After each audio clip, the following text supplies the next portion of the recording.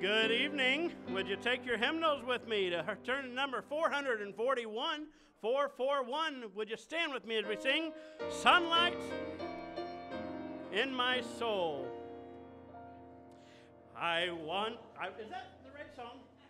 I don't think so. 441. Uh-oh.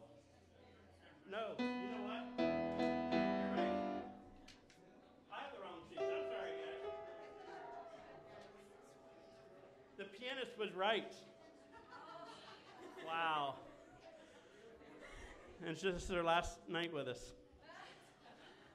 Not because she's right. Let's go to 323. 323. Standing on the promises. 323. Standing on the promises of Christ my King. Through eternal ages let his praises ring. Glory in the highest I will shout and sing. Standing on the promises of God. Standing on the promises of God, my Savior.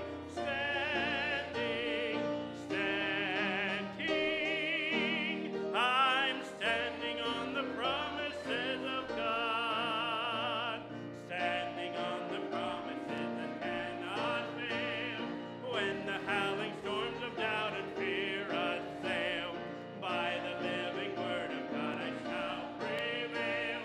Standing on the promises of God. Standing on the promises of God, my Savior.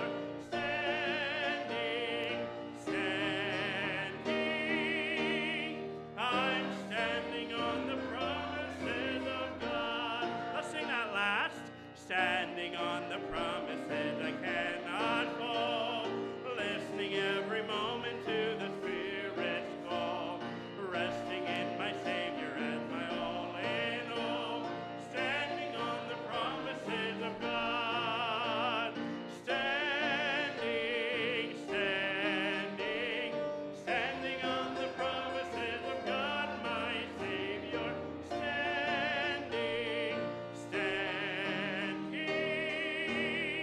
I'm standing on the promises of God. Amen. Great singing tonight.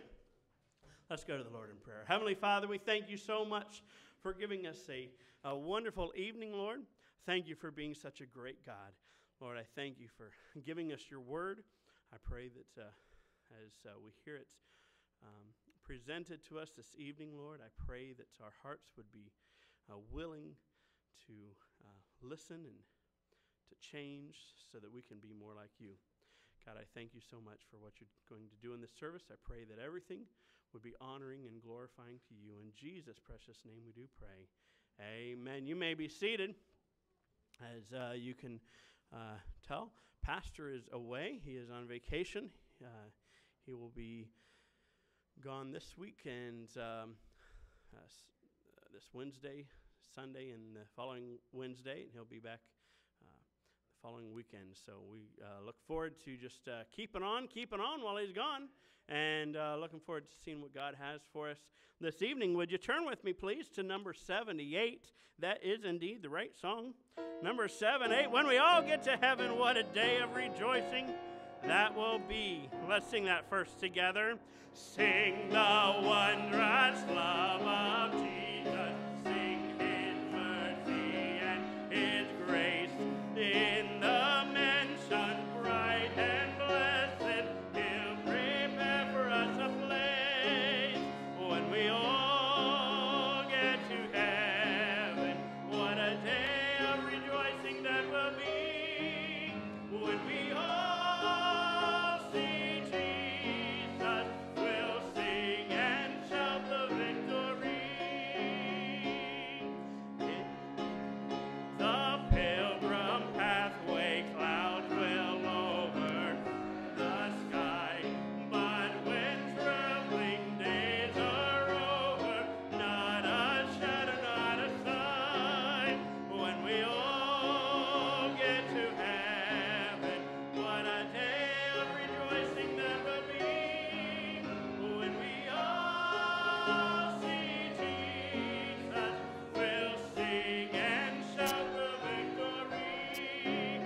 sing that last together. Onward to the prize before us, soon his beauty will behold. Soon the pearly gates will open, we shall tread the streets of gold. When we all get to heaven, what a day of rejoicing that will be.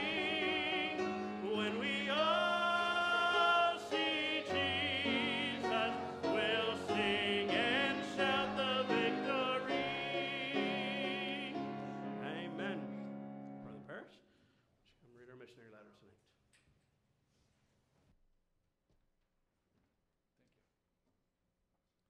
This evening's missionary message is from the Rogers Rock of Ages Ministries.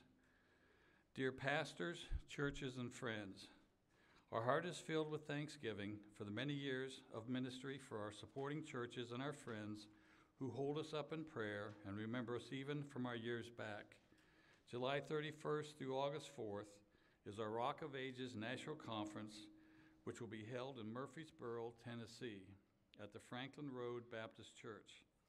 This year, Virginia and I will be awarded our 25th year award for serving 25 years with the Rock of Ages.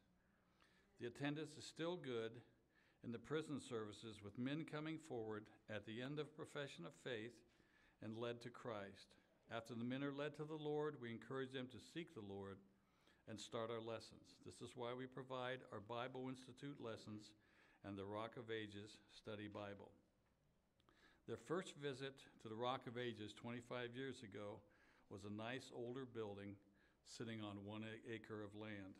Now the property sits on over 100 acres of land.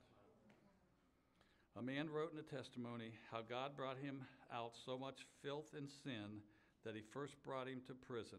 He expressed by coming to prison he felt alive and sincerely rescued.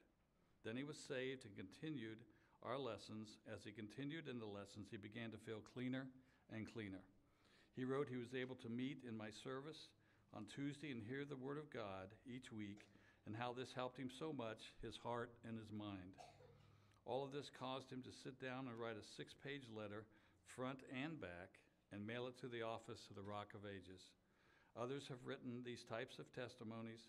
I've been blessed to be part of the ministry that is truly making a difference. A man in class the other day gave a testimony about being woke up at 4 a.m. by a man leaving that day who came to give him a new pair of boots. He said he was different as he worked on his lessons and faithfully attended my class and was there to answer his questions when he needed help. The older man was in tears. His shoes were so worn. Rock of Ages lessons make a difference to the older man. His difference was a good witness to the man leaving. The new shoes sure made a difference. In our 25 years, we have sought to get answers for the men who needed help and have prayed to make a difference. Pray with us. Thank you for helping us, Wendell and Virginia. That's great. If you would, take your prayer bulletin. Anybody need a prayer guide? Everybody got one? Very good. We start in the back and see our coming events. We do have CRC tomorrow at Are You Inside tomorrow at CRC, and then also Reformers Unanimous on Friday, as well as Are You Inside at the London prison on Saturday. Saturday morning soul winning bus visitation is usual, and then you don't want to miss Sunday. Sunday morning is going to be or Sunday day is going to be a great time. Have evangelist Gary Mann. He's from I believe he's out of Longview Baptist Church there in Texas, and just a neat guy, a great preacher, and you'll be blessed. I'm certain. Tonight we get to hear from Brother Yoder, and looking forward to that. And next week we get to hear from Brother Moreland, and make sure and be back for that too. And it'll be a good time. I'm sure we'll hear much about the last couple months, and it's just really looking forward to that. Look forward to the 7th of August.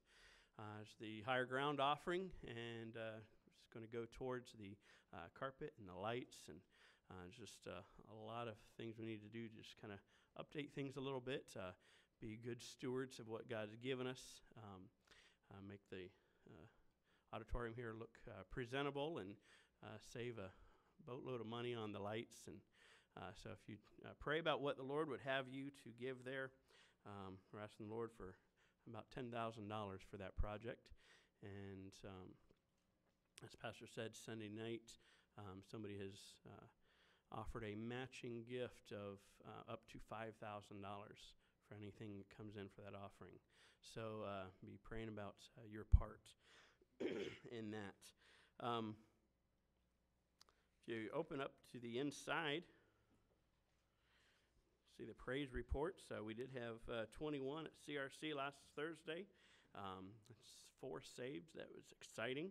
And then last Saturday, 17 there at the prison in London there on Saturday. Praise the Lord. Last Wednesday, we were praying for Vicki Vaughn and her cancer. The Lord gave her 2 months. And Friday, she came in and into RU, and I'm certain she had a few inches in between her feet and the floor. But she was just really on cloud 9. Her oncologist called her and said that she's never in 40 years of practice seen this, but she has no cancer cells in her body. And so we praise the Lord for that. The prayer of faith shall heal the sick. Amen. And we do indeed serve a great physician who knows us an awful lot better than we know ourselves. So we're grateful for that. So that's a praise. Brother Moreland, home, that's a praise even. And we're grateful for that. But continue to pray for those on the health list. Diane Stiltner, be praying for her. She thinks she might be going home soon. All the tests and everything are coming back well. It's just having a hard time keeping things down and not being nauseated. So there's still a few issues they're working out, but she thinks she might be able to do that from home. So be praying for Diane and the doctors to have wisdom regarding that. Continue to pray for Mrs. Moreland as she's still recovering from her appendectomy, and the remainder of those requests there. Also, those in authority, let's not forget those that the Lord's put over us here in this country, and be praying that they will have wisdom beyond even their own understanding. And then pray for those on the cancer list and the salvation list. Salvation list just keeps growing, but just because it keeps growing doesn't mean that those things are minimalized, all right? So keep praying for those things, as well as the unreached people groups. I don't know if you've, how much you pay attention to these unreached people groups, but since we started this, has it been almost 2 years, I think, we've started putting the unreached people groups in here. 10 at a time, every week, and we've never repeated them. In fact, we're only in the C's as far as the countries go. That's how how I've got them sorted. And we're in the CAs. We just cut into the C's. There's a lot of unreached people groups. And so just keep praying for these, and I just hope that as you look at them and you see them, that the Lord will just really burden you. And maybe the Lord will burden you for one particular people group, and that'll be what's your goal in life there, is to reach that group. Be praying for the missionaries, particularly. We'll highlight the Rock of Ages prison ministry, and appreciate the Rogers and what they are doing there. Brother Moreland, are you awake enough to come and pray and lead us in prayer tonight? Appreciate you being back. It's exciting to see your smiling face. Pray for us if you would, brother.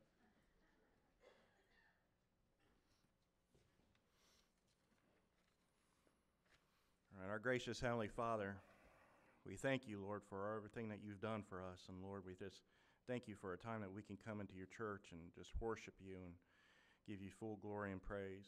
Yes. Lord, we ask that you'll be with Pastor and Kathy and their families, Lord, as they're just taking some time and having a little bit of vacation, just getting some time away. Lord, we just ask that you'll give them safety, give them some relaxation, Lord, that they'll come back and just be ready to continue to do the work. Lord, I ask that you'll be with those here with their health, Lord, that you'll just be with them, be with the doctors and the medical teams that are working with them. Also, just be with them and their families, Lord, and lift them up. And just, Lord, just give the wisdom to the doctors to be able to deal with whatever problems that are rising, whatever's going on, Lord, that these people can feel better, and, Lord, just bring them back to us. Lord, we thank you for our church ministries, Lord. We just thank you for the opportunity that you have given us to be able to serve you and serve the church, Lord, to be able to tell others about your sweet salvation, what you did on that cross, Lord. Lord, the opportunities that you give us, sometimes we let go aside, Lord. Just please put it in our hearts to see the opportunities, to be able to see the need, Lord, and just what you've done for us, Lord, that we can share it with others. And Lord, we just thank you for what you're doing with the RU ministry and within the prisons. Lord, we ask that you'll be with each and every one of those men that have accepted you as Lord and as their Savior.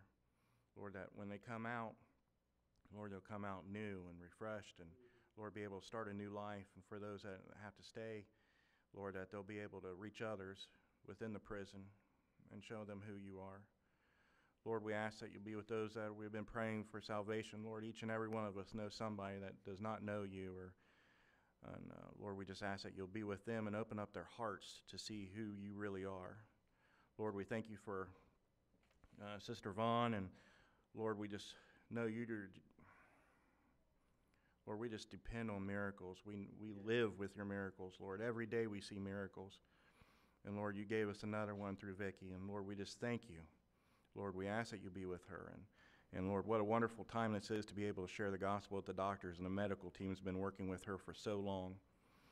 And they might not be able to understand it right now, but Lord, as you open up their hearts and let them see, Lord, who you really are.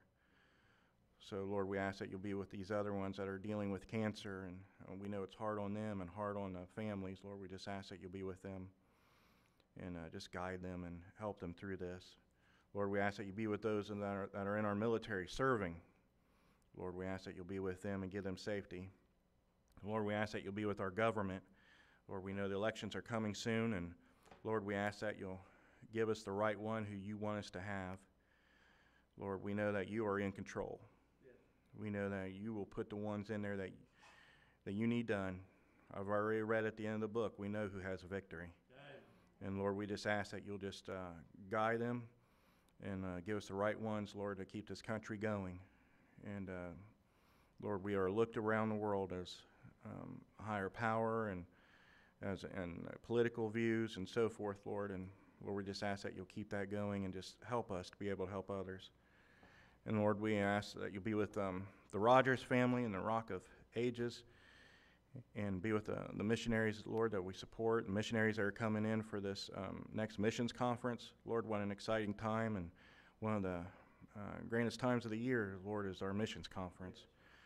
So, Lord, we ask that you'll be with them on the field, be with those that are serving, and those that are traveling, those missionaries that are traveling back and forth. And Lord, it's a great life. It's a blessed life to be able to serve you in any kind of ministry. And it's a great life to be able to serve you on the mission field. So, Lord, we just ask that you'll be with them and keep their hearts open, and keep a heart for the people that they're ministering to. We know it's hard, but Lord, sometimes we need to get refreshed, and Lord, we just need you in every moment of every day. Lord, we ask that you be with these unreached people groups that we have talked about. Lord, there's so many, and we've been doing this for 2 years, and we're only in the C's. Lord, there's so many that just need to hear who you are, hear about your grace and your mercy and your love. Lord, please don't let us be so hard-hearted and so far in our comfort zone that we just miss out on you and the blessings that you've given us, Lord. Now it's our responsibility to go out and reach those. Now, Lord, we ask that you be with Brother Reed as he continues to minister music, and Lord, be with Brother Yoder and use him as your instrument to speak to our hearts tonight. Give him the power that he needs to preach. Yes. And Lord, help us stay focused and help us just to see who you really are and who we are. Lord, I love you and I thank you for everything that you've done. Lord, thank you for letting me be back with my church family tonight. Lord, how I love them and I missed them. Lord, I love you in Jesus Christ's name. Amen. Amen. Well, I'd like to welcome any visitors we might have tonight. If this is your first time here at a Bible Baptist, or maybe first time in a long time, we'd like to find out who you are, where you're from. If you just slip your hand up, I'd appreciate it. Back row, very back. Can you introduce yourself and your family? My name's Bill Richard. We're local. We started this tonight, but I'm Bill, my daughter Kira, Billy, Amy, and Melissa. Fantastic. Great to have you. Great to have you. Wonderful. Yes, sir. My name is Trey. This is Amber Robertson. It's great to have you, Trey. And it's great to see you, Amber. Wonderful. Good to have you. Fantastic. Anybody else? Doesn't look like it? That's great. All right. Well, let's give these folks a warm welcome, all right? All right. Well, 538 is where we're going to go today, this evening. 538. Let's all stand together. And we're going to sing, Blessed Be the Name of the Lord. On that first together. All praise to him who reigns above in majesty supreme, who gave his Son for men to die, that he might men redeem. Blessed be the name, blessed be the name, blessed be the name of the Lord. Blessed be the name, blessed be the name, blessed be the name of the Lord. His name above all names shall stand, exalted more and more, at God the Father's own right hand, where angel hosts adore. Blessed be the name, blessed be the name, blessed be the name of the Lord. Blessed be the name, blessed be the name, blessed be the name of the Lord. Amen. Greet one another. Make somebody feel welcome, especially our guests. We'll come back and sing that last stanza together.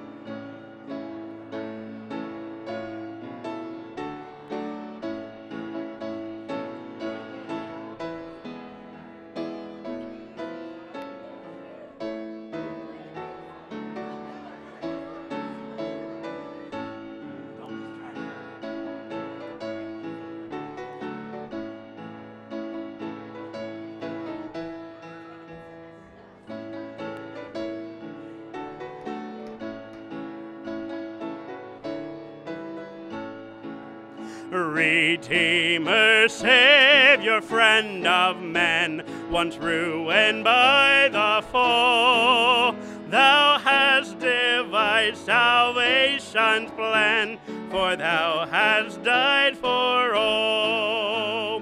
Blessed be the name, blessed be the name, blessed be the name of the Lord. Blessed be the name, blessed be the name, blessed be the name of the Lord. As you find your seats, please, let's sing that last together. His name shall be the Counselor, the mighty Prince of Peace. On that last, his name shall be the Counselor, the mighty Prince of Peace, of all earth's kingdom's conqueror, whose reign shall never cease. Blessed be the name, blessed be the name, blessed be the name of the Lord. Blessed be the name, blessed be the name, blessed be the name of the Lord. Amen. You may be seated as the ushers come to take up the evening offering.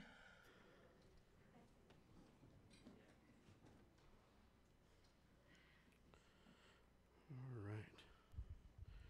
Brother Taylor? Hey, let us pray. Heavenly Father, Lord, again we thank you for your love and your mercy and the blessings that you bestow on not only Bible Baptist Church, but those that still love you, Lord, and around the world. And the miracles that you see, that you perform, Lord, still doing it. Father, as we take up this offering now, may it be pleasing to you. And Father, just be with the preacher as he brings the word, and be with us tonight. Help us to be attentive, Lord, and hear what you'd have for us tonight. We thank you for all this in Jesus' name. Amen.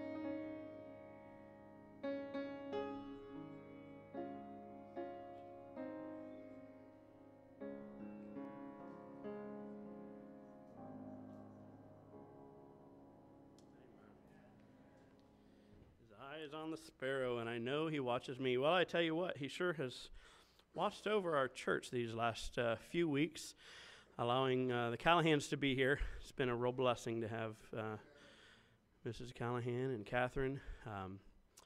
With our pianist having a baby, she just wasn't able to play at the same time she was having a baby. So the Lord just knew that and was able to allow the Callahans to be here for the exact month that we needed. And so we're just really grateful for that. This is their last service with us, though. They're leaving out dark and early Saturday morning. And so make sure and say your final goodbyes, final hugs, etc. This evening. But we're looking forward to hearing Brother Yoder tonight, our missionary with 1040 International. And Brother Yoder, come on, give us what the Lord's got for you.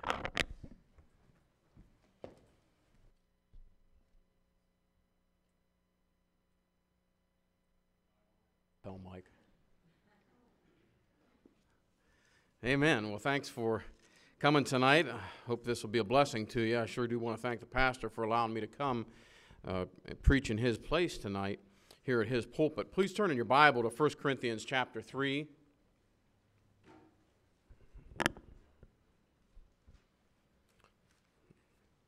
1 Corinthians chapter 3. We're going to start off reading a few verses, and we'll use that as a springboard tonight. I'll start off a little bit teachy, and then I'll preach a little bit right at the end. 1 Corinthians chapter 3, and we'll begin reading with verse 8. Verse 8, the Bible says, "Now he that planteth and he that watereth are one, and every man shall receive his own reward according to his own labor. For we are laborers together with God. Ye are God's husbandry, ye are God's building.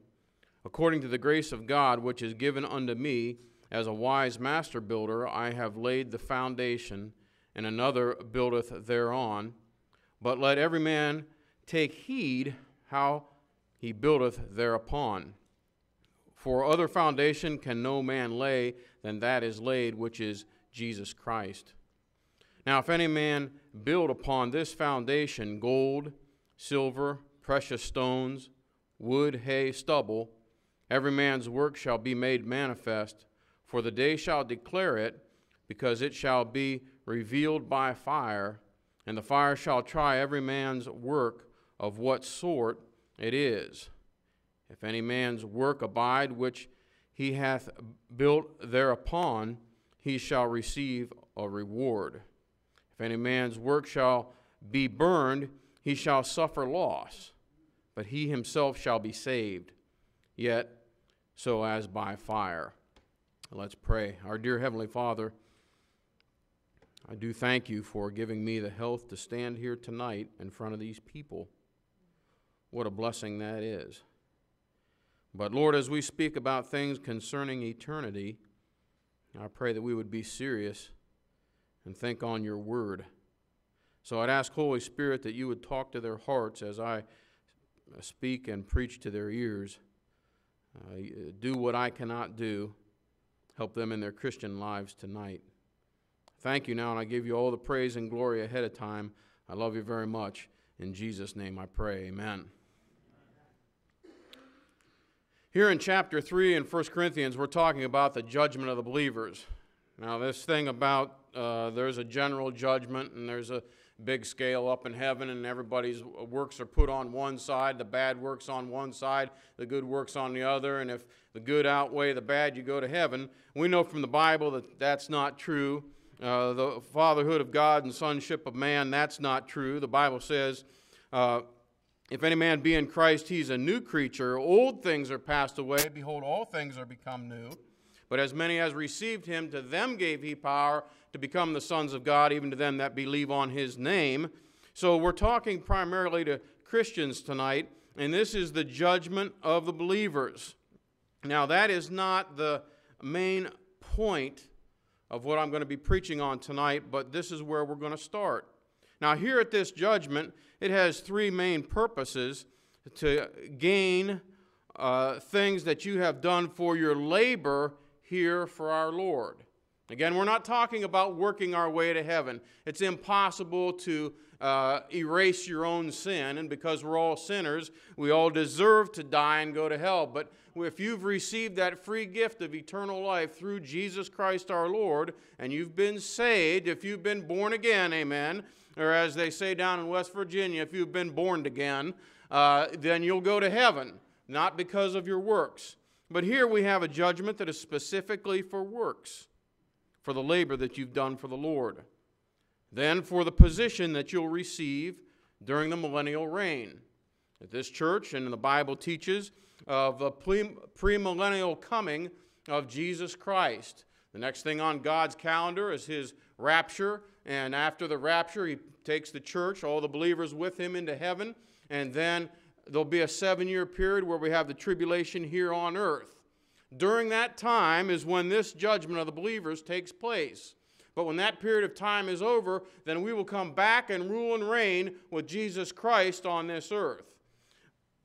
But the thing is, we're not going to all be the same positionally. You'll receive your position based on your works now. Then the Bible tells us here, verse 11, for other foundation can no man lay than that is laid, which is Jesus Christ. For if any man build upon this foundation gold, silver, precious stones, wood, hay, and stubble. We find out here that there's 3 things that last: gold, silver, and jewels, precious stones. Other things that are wood, hay, and stubble, they're burned when your works are tried by fire. The gold represents God, the silver represents redemption, the jewels represent the people that are won and are taught during your lifetime. So it's an incredible thing here. You have a picture of the Trinity, God in the gold, preserved in the form of a crown, Jesus Christ, the redemption that allows you to receive that crown, and then the people that you have won or taught in your lifetime, the jewels that go in that crown. Now there's at least 5 different crowns that you can win. And we're going to take a look at those. I know that it's going to be a lot of scripture turning, but this is Bible Baptist Church. Amen? Let's go to 2 Timothy chapter 4. 2 Timothy chapter 4.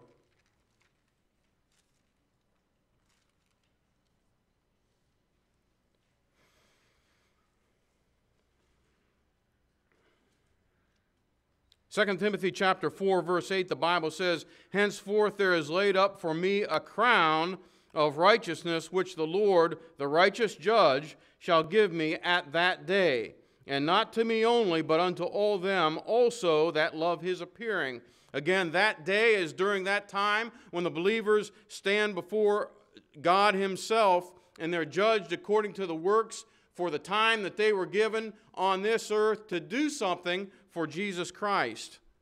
And it says here, crown number 1, a crown of righteousness. We find out that that crown goes to those who are faithful and long for the return of Jesus Christ.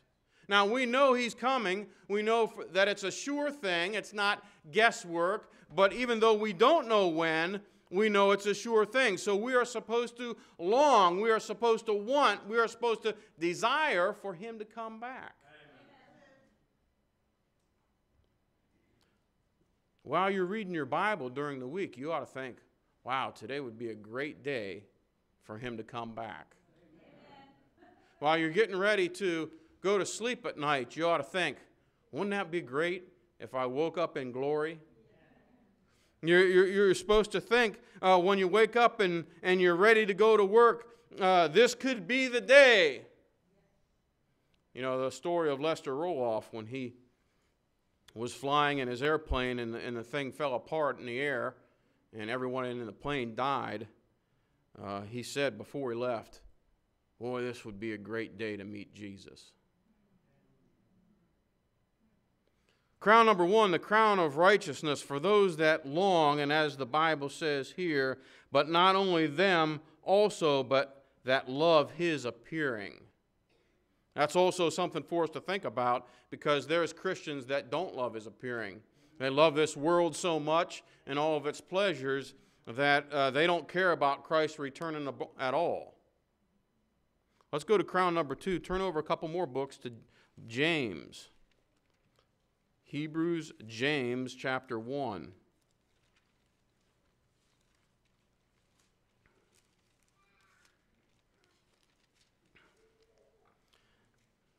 James, chapter 1, and let's read verse 12. The Bible says, blessed is the man that endureth temptation, for when he is tried, he shall receive the crown of life, which the Lord hath promised to them that love him. Now, we're going to talk about this a little bit, but let's look at, keep your finger here, and let's look at Revelation chapter 2, the last book of the Bible, Revelation chapter 2. Verse 10, Revelation 2:10. Fear none of those things which thou shalt suffer. Behold, the devil shall cast some of you into prison, that ye may be tried, and ye shall have tribulation 10 days. Be thou faithful unto death, and I will give thee a crown of life. So you have two things going here. In James chapter 1, verse 12, he says, you're going to receive the crown of life if you endure temptation, if you remain strong, if you don't cave in when you're tempted, when you're under the pressure to sin, and you do right. If you do that, you'll get the crown of life. But he also tells them in Revelation chapter 2, where we just read in verse 10, for those that are martyred for the cause of Christ, they will also receive the crown of life. Now, isn't that interesting that God takes the element of time into effect? Many people ask about that. They say, well, why is it fair that one person in another country, he may be 12, 13, 14 years old and give his life for Jesus Christ because it's against the law to say anything over there in a Muslim country or whatever, and he gets the crown of life, but yet I have to suffer year after year after year after year after year, and all this things that cloud our mind that try to overtake us. But the Bible says, hey, you can receive the same reward as the person that gave their life for the cause of Jesus Christ. Now, that's all determined by God. And that's a good thing, because God is always right. Shall not the judge of all the earth do right? He told that to Abraham, and the answer is, of course he will. But you see, God never said, I want you to die for me. He said, I want you to live for me. So number one, we have the crown of righteousness, we have the crown of life, and then we have the crown of rejoicing. Go to 1 Thessalonians chapter 2.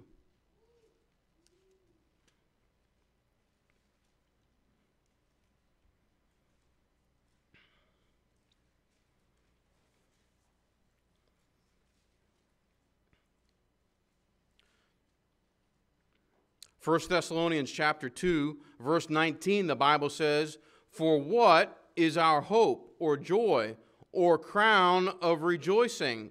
Are not even ye in the presence of our Lord Jesus Christ at his coming? For ye are our glory and joy. Now this is the crown of rejoicing. This is called the soul winner's crown. This is talking about the people that you have won to the Lord, that are represented in crowns, the people that are saved. Let me give you a couple more verses here. Daniel chapter 12. Daniel.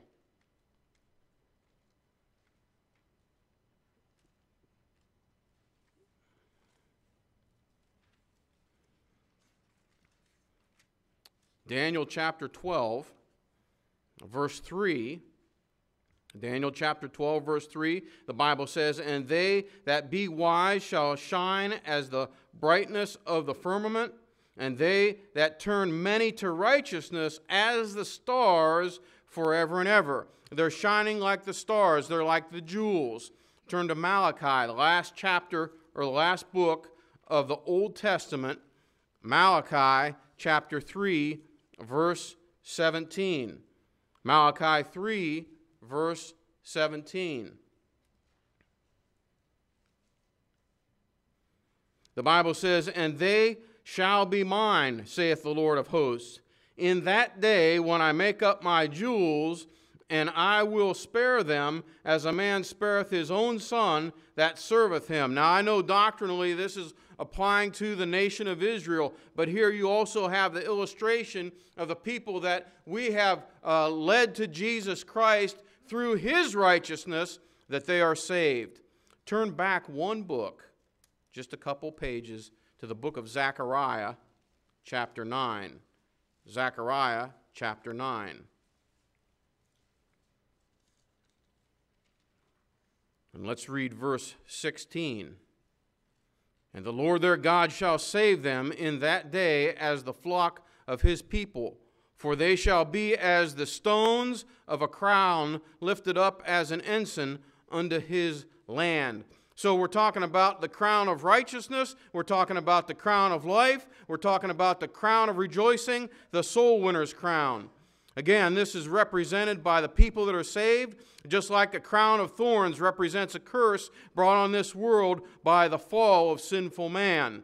The crown of life, or a martyr's crown, we've talked about that. Now let's look at number 4. Please go to 1 Peter. 1 Peter. We were just in the book of James. Now let's go one more book over to 1 Peter chapter 5.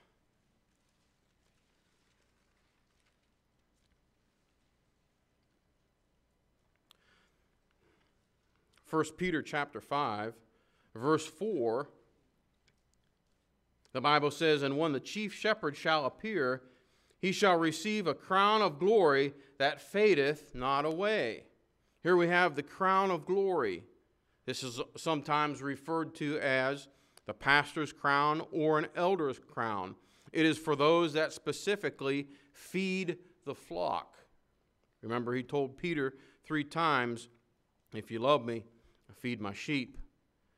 This is for those that feed the flock. Now let's look at one more tonight, the incorruptible crown. Let's go to 1 Corinthians chapter 9. 1 Corinthians chapter 9, please.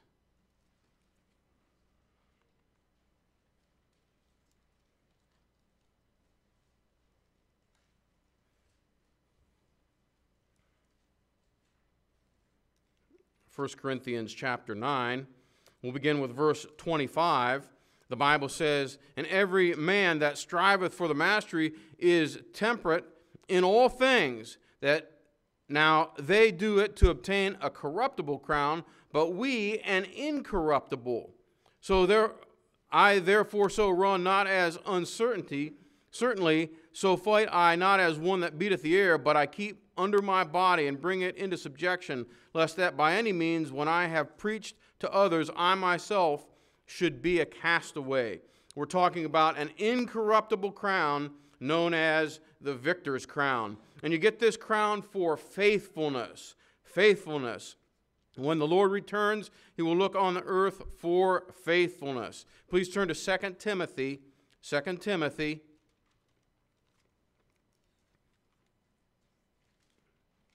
2 Timothy chapter 2. 2 Timothy chapter 2.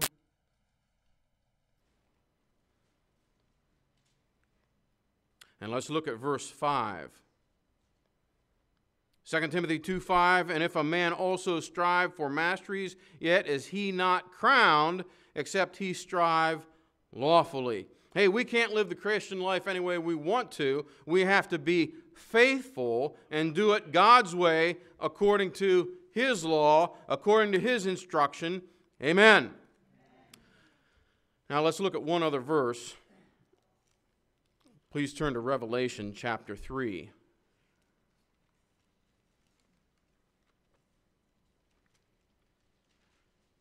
Revelation chapter 3,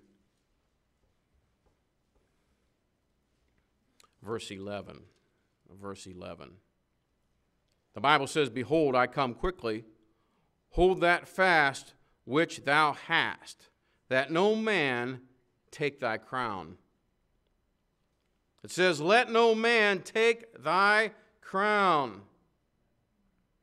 Well, you have 3 things against you: the world, the flesh, and the devil. It tells us that in the book of 1 John. The world, pleasures and allurement are portrayed by people. We find out the flesh. The flesh is you. You know, the biggest problem that you have is not the devil riding your back. The biggest problem that you have is the guy in the mirror. And then the devil, he's portrayed as a man in Isaiah chapter 14. So when it says, let no man take thy crown, he's saying, be careful of the world, the flesh, and the devil. Why? Because if you listen to that man, whoever it happens to be, you're going to lose crowns over it. Now, that was all introduction. We have a few more verses that we're going to look at. I hope you're not tired yet. I'm going to give you some verses here. They're in a progression.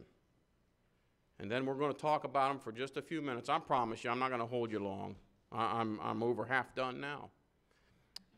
But let's look at these. They're very important to your Christian life.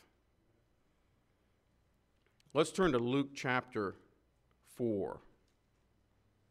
Luke chapter 4. While you're turning to Luke chapter 4, I want to remind you one more time, we're talking about crowns tonight.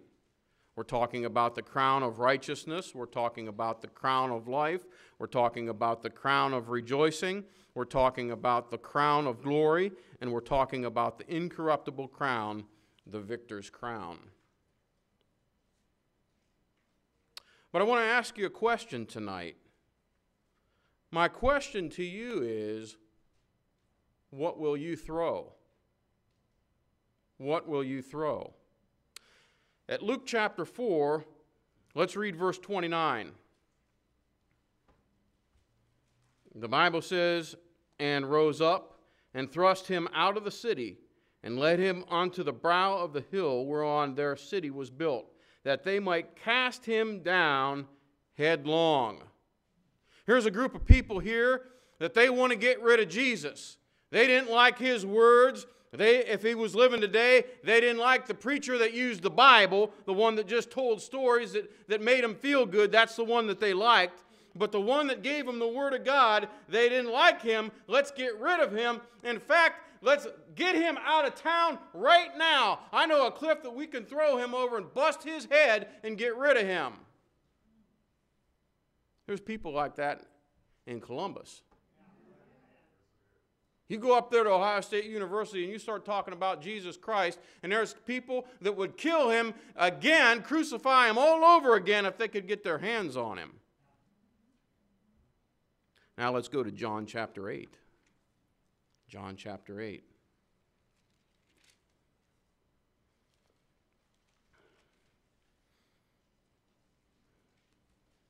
Let's go to the last verse, John chapter 8.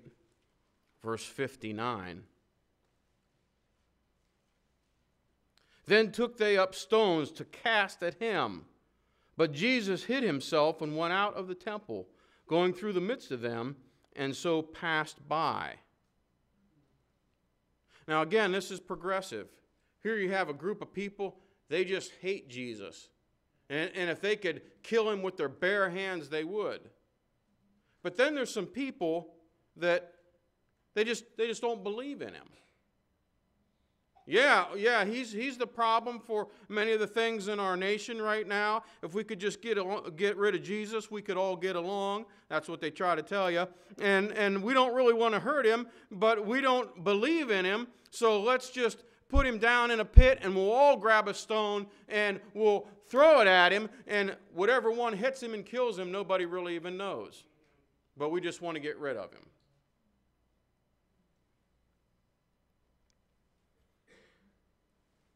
You know, there's people like that you work with. They don't hate Jesus. They just don't believe what he said.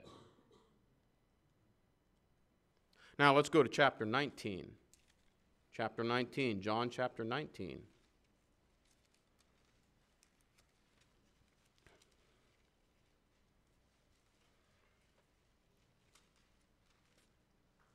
John chapter 19, verse 24.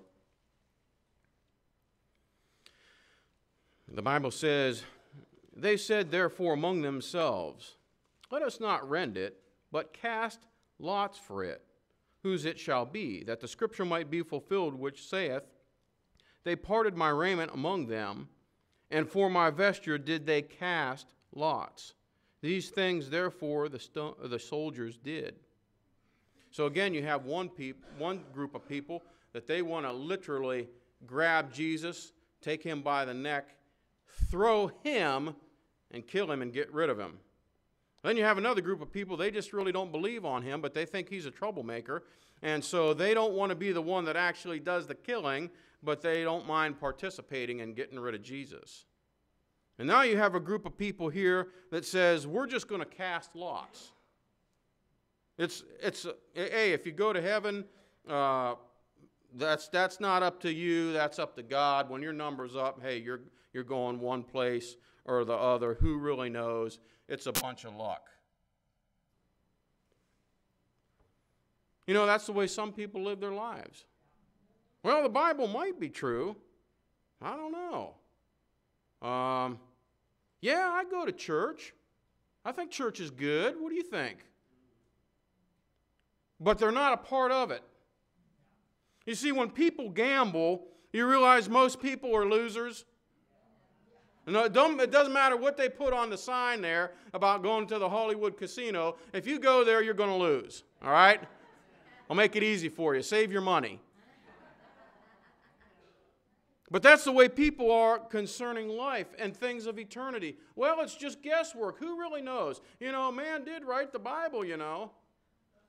Who told you that? Is that what God told you? Or did some man that was a loser himself tell you that? Let's go to Hebrews chapter 10. Hebrews chapter 10.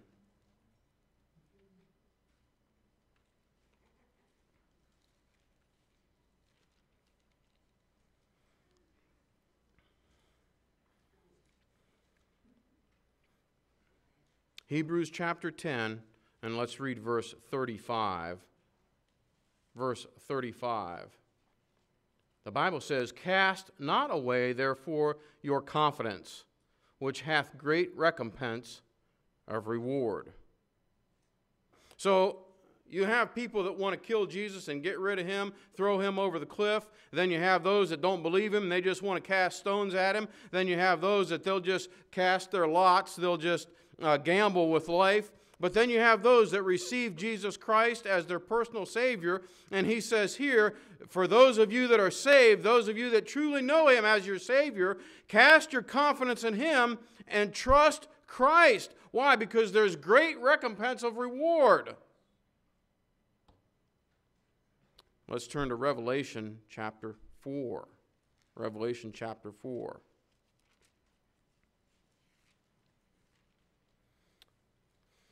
Revelation chapter 4.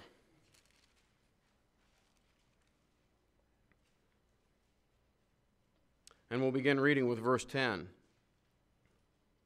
And the 24 elders fall down before him that sat on the throne, and worship him that liveth forever and ever, and cast their crowns before the throne, saying, Thou art worthy, O Lord, to receive glory and honor and power, for thou hast created all things, and for thy pleasure they are and were created. Here you have a group of people in heaven, Christians that are saved, and they're casting their crowns in victory to Jesus. My question tonight to you is, what will you throw?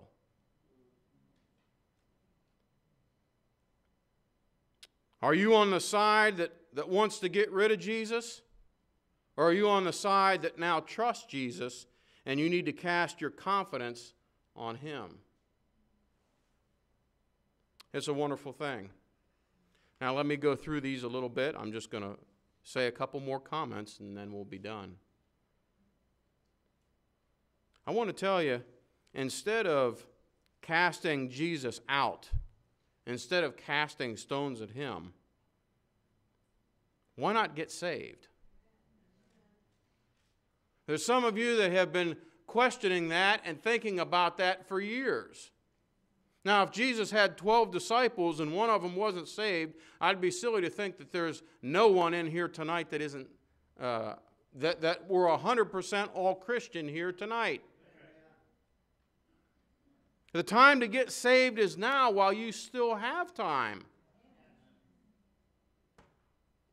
So stop casting out Jesus out of your life and ask Him to come in and be your personal Savior.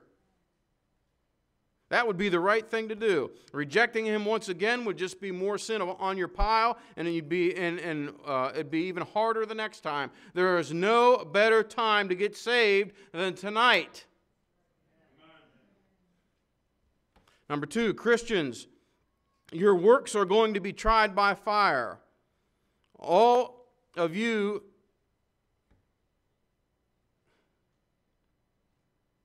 are going to be tried by the fire that we just read about in Corinthians.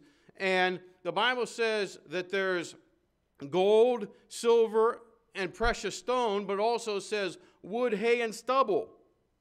You know, some of you are spending way too much time in wood, hay, and stubble. There's some things that have to be done. But listen, that is not the emphasis of your life.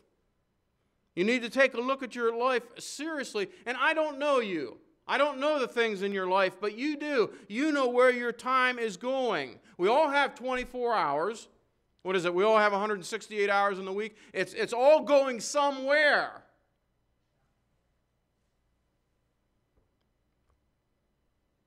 There's some of you that really what you're doing is, when we talk about wood, hay, and stubble, you're putting all your time into rocks, wood chips, and cow food.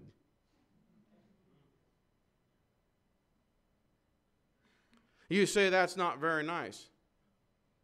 I'm just asking the question, what are you going to throw? You still have time to make a change. Start caring about Jesus and start doing something with the time, the talents, and the abilities that He's given you. Please turn to Mark chapter 9. Mark chapter 9.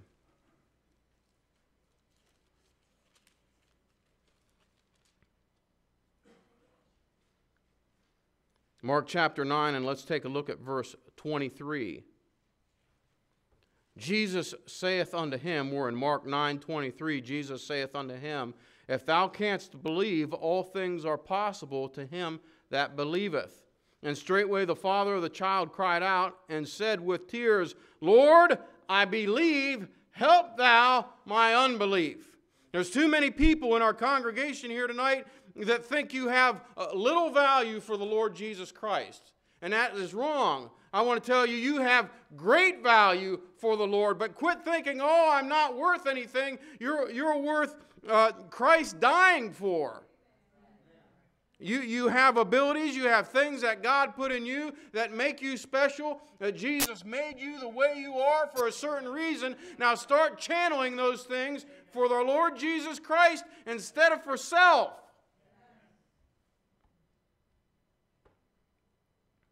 This year, while we're in the middle of summer, while it's burning up, we have got to stop deciding, we have got to stop guessing whether Christ is going to work for us. It doesn't matter whether it's cold outside. It doesn't matter whether it's burning up outside. It doesn't matter if it's beautiful. It doesn't matter if it's rainy. It doesn't matter if the wind's blowing. That doesn't matter at all. Why? Because that's wood, hay, and stubble. You have a job to do. And your job is to portray Jesus Christ in your life. If that means working hard at your job, then work hard as unto the Lord. Don't work for the dollar bill. That's a trap. Yes, make as much money as you can so that you can give blessings to your family and help your local church, but don't work that way. Work as unto the Lord. It doesn't matter what comes, disaster, sickness, sadness, or pain. Jesus knows all about it. There was a tennis player years ago by the name of Jimmy Connors. Some of you may remember him.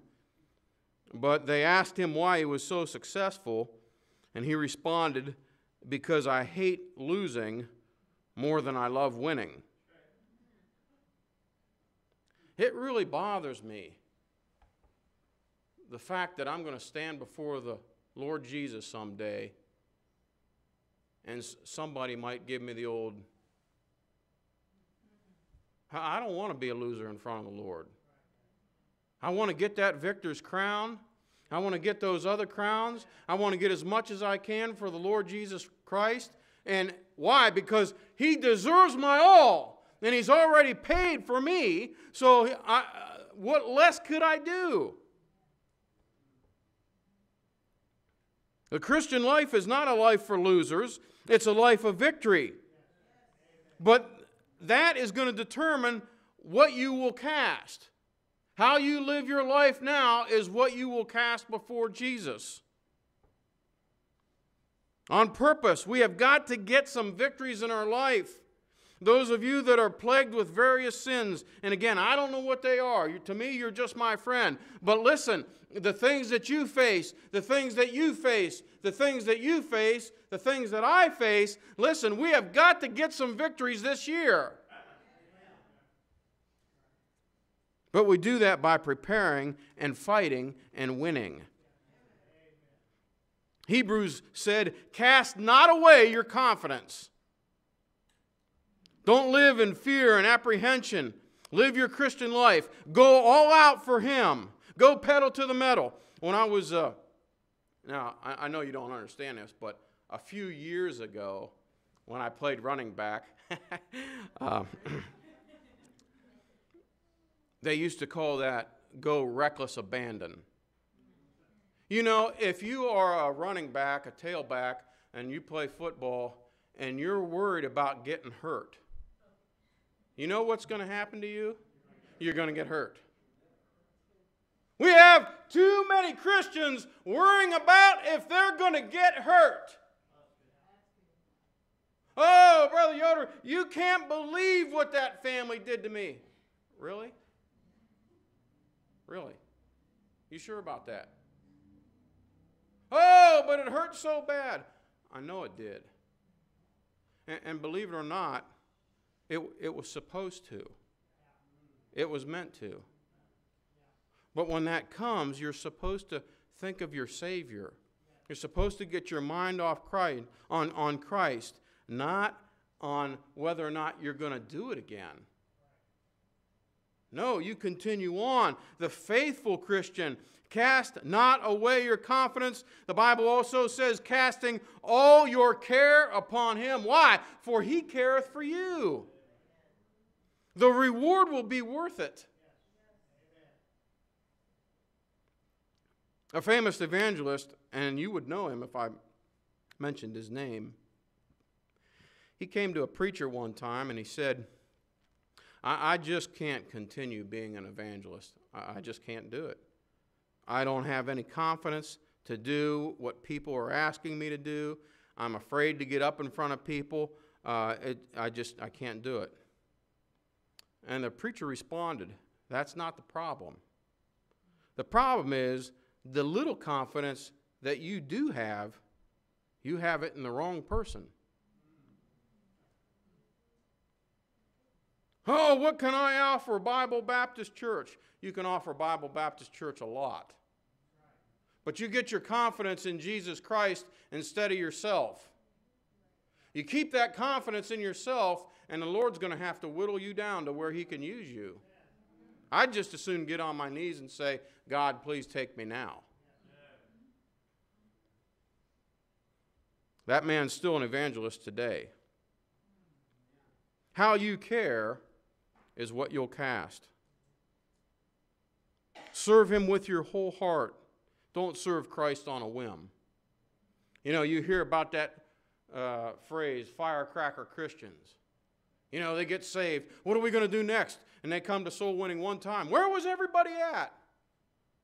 And then they fizzle out. Hey, how about the guy that does that for 20 years, 30 years? That's what we're looking for. Let's go to one other place and then we're finished. You've been so kind to me tonight and listening. I appreciate that. Please turn to Revelation chapter 10. Let's look at that section one more time. Revelation chapter 4, verse 10.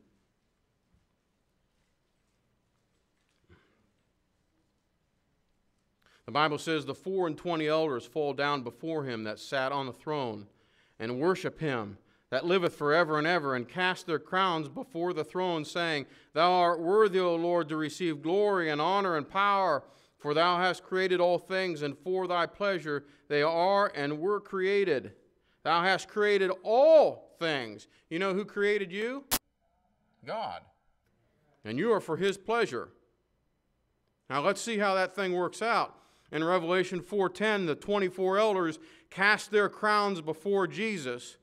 Who are they? Well, exactly, I do not know, but I do know that they represent the saved of all mankind. You have 12 patriarchs in the Old Testament. You have 12 apostles in the New Testament. 12 and 12 equals 24. It represents the saints of all mankind. The scene, it's a wonderful one. They're around the throne, and the greatest spiritual beings in the universe are there, and they're honoring and they're worshiping their Creator, Jesus Christ, God Almighty, saying, "Holy, holy, holy, worthy is the Lamb, worthy is the Lamb." And then the men around begin to join in, and they begin to say what is said in Revelation chapter 5, verse 12, saying with a loud voice, "Worthy is the Lamb that was slain to receive power and riches and wisdom and strength and honor and glory and blessing." And they all begin to cheer for Jesus Christ. Worthy is the Lamb. Worthy is the one that has power. Worthy is the one that has wisdom. Worthy is the one that has riches. Worthy is the one that has strength. Worthy is the one that has honor. Worthy is the one that has glory. Worthy is the one that has blessings. Worthy is the Lamb that was slain. And they begin to cast their crowns as they pass by in front of Jesus Christ. Hey, look, there goes the Old Testament saints. There goes Abel, the first martyr. There goes David, and there goes Samson. Then the New Testament Christians come, Peter and Paul and Philip the evangelist. Look, now it's the early church that's passing by. There's Chrysostom and Tertullian and Justin the martyr and Polycarp. Now it's the time of the Great Awakening of Wycliffe and Savonarola and Martin Luther. They're passing and they're casting their crowns before Jesus. Just look at those crowns. Look at them all come in. Then comes the time of the great revivalists in the 19th and 20th century. Jonathan Edwards, the Wesley brothers, Whitefield, Billy Sunday, and Sam Jones.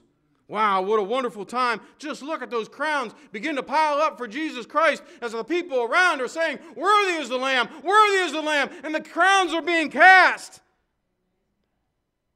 Finally, the great church builders and soul winners in the last 50 years. Jack Hyles comes in, Harold Henniger comes in, Carl Hatch, Lester Roloff, our pastor Stan Slaybaugh, and other great soul winners. Then all the focus changes. And it's on you. What are you going to cast?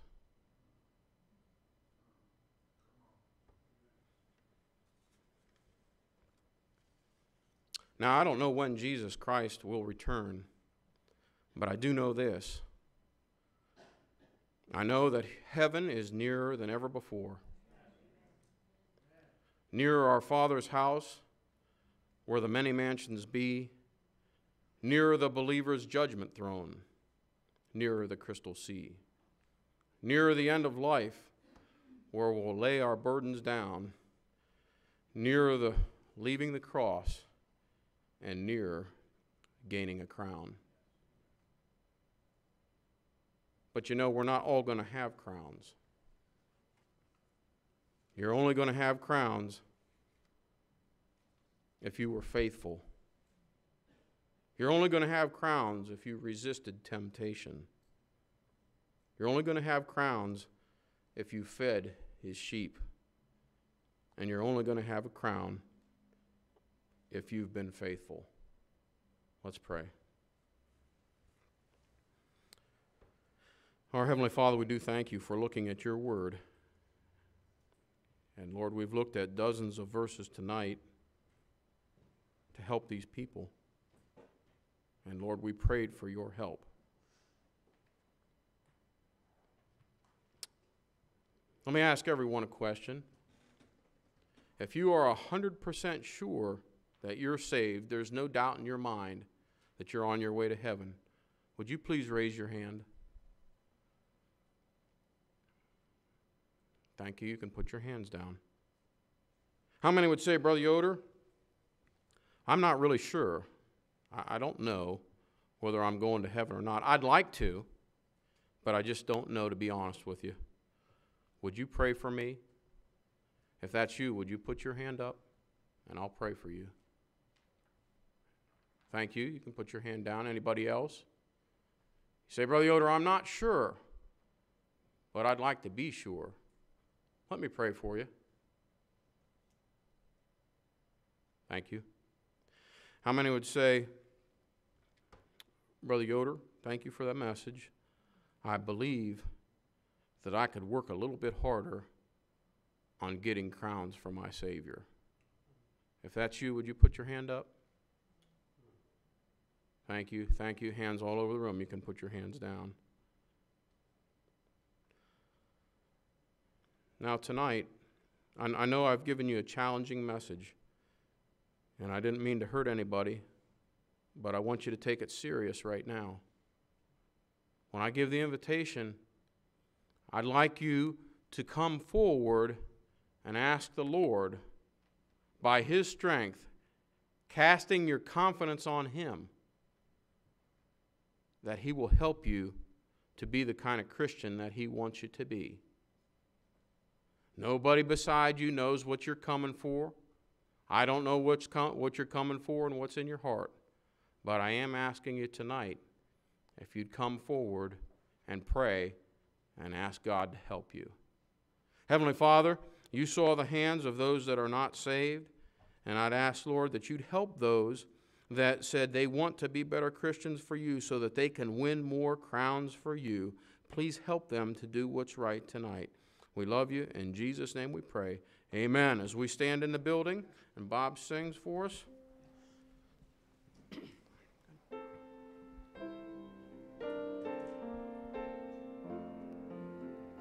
I wonder, have I done my best for Jesus? If God spoke to you, just come forward. Don't wait on your neighbor. Cruel tree, you'll cast your crowns for the labor that you have done. I know my Lord expects the best from me. How many are the lost that I have lifted? How many are the chained I've helped to free? You say, Brother Yoder, if I come forward, I don't know what to say. Well, let me help you. Tell the Lord Jesus, I want to be serious about my Christian life, and I need you to guide me because I want to get all that I can for the Lord Jesus Christ. I know that I am nothing. I realize He is everything. Please help me. And I promise you, He will. I promise you by His word, not by me, by His word. Lack of love for Jesus, I wonder if His heart is breaking too. How many are the lost that I have lifted? How many are the chained I've helped to free? I wonder, have I done my best for Jesus when He has done so much for me? He's singing, I wonder, have I done my best for Jesus? You know, I don't have to think about that too long. I already know I haven't. But I know I could do better, and I want to do more. I don't want to be the same Christian that I was 5 years ago. I want to be a better one. As he sings, sing with him, but more than that, mean it in your heart. Let's sing one more verse, Bob. I wonder, have I cared enough for others, or have I let them die alone? I might have helped a wanderer to the Savior, the seed of precious life I might have sown. How many are the lost that I have lifted? How many are the the chained I've helped to free. I wonder, have I done my best for Jesus when he has done so much for me? Thank you. Amen. That's great. That's a wonderful, wonderful message. Timely and essential. Let's go to the Lord in prayer, and we'll sing our song of dismissal. Heavenly Father, Lord, we thank you so much for just being so good. We thank you for your precious word and how clearly it was presented this evening. Lord, we pray that we would be striving to have these crowns, obtain these 5 crowns to throw at your feet. How not just humbling, but humiliating it will be if we have nothing to give to you. Lord, I pray that you would help us to do our best for you. Lord God, I pray that as we go our separate ways, that we wouldn't just let this soon be forgotten, but you would permeate our hearts, Lord. You would just continue to work on us throughout the remainder of the week. Lord, I thank you so much for your precious word. Pray that you would just continue to use it. Lord, I thank you for this evening. Thank you for being so good to us. In Jesus' precious and holy name I do pray. Amen. Amen. Thank you, brother. Let's sing Higher Ground. I'm pressing on the upward way. New heights I'm gaining every day. Let's sing that first together. I'm pressing on the upward way. New heights I'm gaining every day. Still praying as I'm onward bound. Lord, plant my feet on higher ground. Lord, lift me up and let me stand by faith on heaven's stable land. A higher plane than I have found. Lord, plant my feet on higher ground. Amen. You are dismissed. We'll see you Sunday morning.